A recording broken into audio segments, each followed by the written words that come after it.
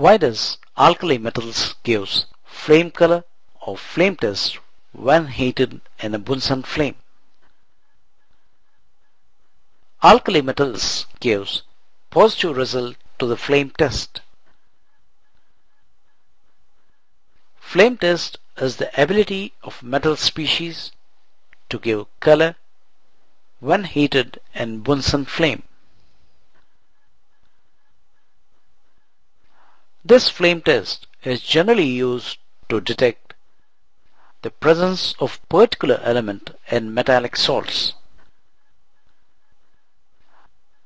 When lithium metal in solid form is heated in Bunsen flame, it gives crimson red color. When flame test is conducted, sodium gives yellow color, potassium gives pale violet color, rubidium gives deep violet color, while finally cesium gives blue color. Let us explain why sodium gives yellow color in Bunsen flame.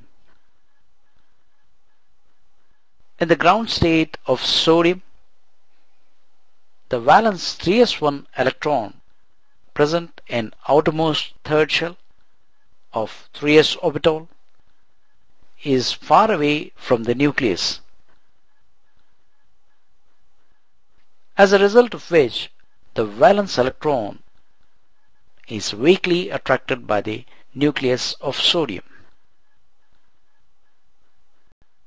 When sodium is subjected to heat in Bunsen flame, the loosely held valence 3s1 electrons absorbs energy